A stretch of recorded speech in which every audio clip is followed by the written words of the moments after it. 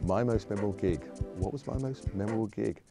I mean, recently the Rolling Stones were awesome at Glastonbury. I've got to say that was an awesome show.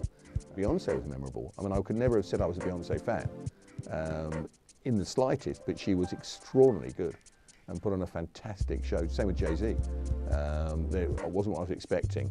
Glastonbury Festival is a campaign group set up in 2006 to provide advice and best practice and assistance to get festivals to green themselves, really. It's nothing too clever.